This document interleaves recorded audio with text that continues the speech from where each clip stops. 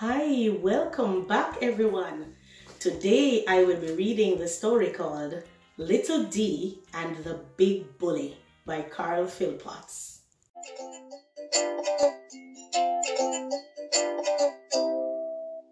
Now, just before we get into the story, I just want to share with you, I've started a new channel on YouTube. It's called Lived Immigration, and it's about trends, issues, processes pertaining to Canadian immigration.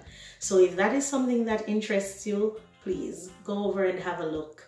Like, share, leave me a comment, and subscribe. Thank you so much. Now to the story. Little D and the Big Bully. There was a school in town called Wisdom School. Boys and girls went to this school. There were many big strong boys there. These boys liked to play marbles, but the big strong boys would beat up the little boys and take away their marbles. They did this even if the little boys had won the game. The small boys were afraid of them. They would only cry and be very sad. They were even afraid to tell the teacher. The teacher did not like them to play and take each other's marbles. Only one wise little boy was not afraid of the big boys. His name was Little D. Little D was not afraid of anything. He came from a street called Bravo Street. His family was very poor. Little D's family had to work very hard to send him to Wisdom School. Little D had no water pipes in his home. He had to wake very early in the morning to catch water at the pipe on the street. After catching water at the pipe, Little D had to carry out Ram Ram, his father's big goat, to eat grass. This was the hardest job of all. Ram Ram was bigger than Little D, so Little D had to be strong. He had to pull Ram Ram, but the goat often pulled him. Little D soon found an easy way to pull the strong goat. When Ram Ram pulled, Little D did not try to stop him. He just let the goat pull.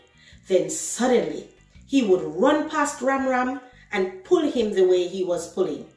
He learned to use Ram Ram's own strength to pull him. Little D was very sad when he saw the big boys bully the smaller and weaker boys at Wisdom School. I will teach the big bullies something, thought Little D. Little D went to the shop and bought some marbles. I am going to take these and beat those big bullies, said Little D to his friend Beanie. I know you are the best marble player, Little D, said Beanie, but to play those boys, you must be mad.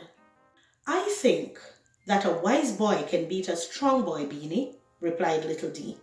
And tell all the girls and boys that after school, I will play big boy, the big bully, Little D added. So Beanie ran off to tell all the boys and girls. You must all come to watch Little D play big boy after school, Beanie shouted. Big boy was the marble champion and one of the bullies in the school. All the boys were afraid of him. The children could not wait for the school to be over. They wanted to be at the game. Nearly all the children in the school were there. All the big boys were there, and all the small boys were there. They had all come to see Little D play big boy. They had also come to see what would happen if Little D won. The game did not last for long. Big boy could not play as well as Little D. He soon lost all his marbles. All the girls and small boys clapped their hands and shouted, "Hooray! Little D has won! Hooray! Little D is the new marble champion of Wisdom School." Big boy had lost the game, but everyone was now waiting for the real game to begin. Little D, the new champion, was laughing and talking to his friends. He went on as if he did not know Big Boy was mad at him. Soon Big Boy walked over to Little D. "You cheated me, Little D," he said, with a mean look on his face. "Now it is my chance to make your friends laugh at you. I will show them I am better than you. You cannot cheat me in this game." Little D stood quietly. All of his friends were afraid. They were afraid of what would happen to Little D. Beanie began to shake in his pants. Big Boy got a long rope. "Let us play a game of tug of war, Little D," said Big Boy. He picked up a long rope. "I will show you that I am the strongest boy in the school." Beanie spoke to his friends quietly. "But everyone knows Big Boy, the bully, is strong. Why is he doing this to Little D? It is a pity he had to choose a game like tug of war. Little D did not cheat him. Oh, poor Little D." The game of tug of war began.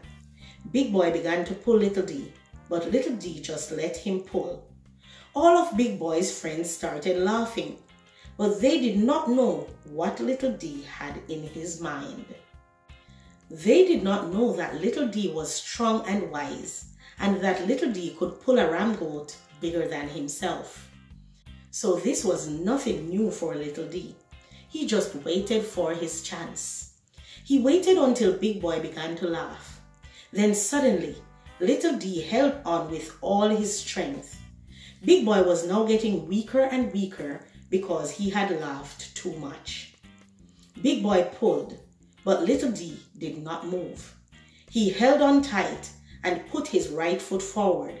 Then Big Boy got mad and made one big pull. This was the chance Little D was waiting for. Big Boy thought Little D would try to hold back, but Little D was too wise. He knew that he could pull Ram Ram by using Ram Ram's own strength. Tug of war was not new to Little D. As Big Boy pulled with all his strength, Little D suddenly ran past him. As Little D ran past, he used Big Boy's pull and made one big pull of his own. Big Boy did not know Little D would do this.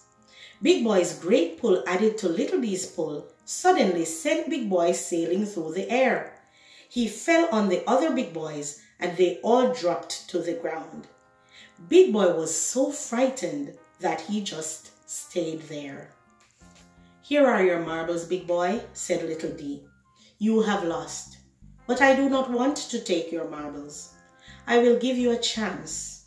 I only wanted to teach you not to use your strength to bully others that are smaller and weaker than you are." All the girls began to clap their hands and laugh. "Hooray!" they shouted. "Hooray for Little D, our champion of tug of war." The small boys picked up their little champion and carried him through the yard.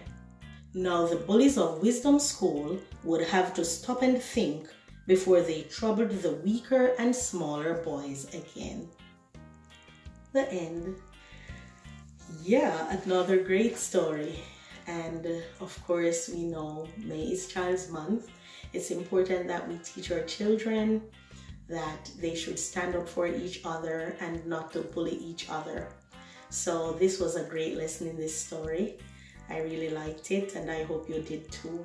If you did, please remember to click the thumbs up button, share it with your friends, and if you're new to the channel, please subscribe so you're the first to see when I post new stories. Thank you so much for watching. Until next time, bye-bye.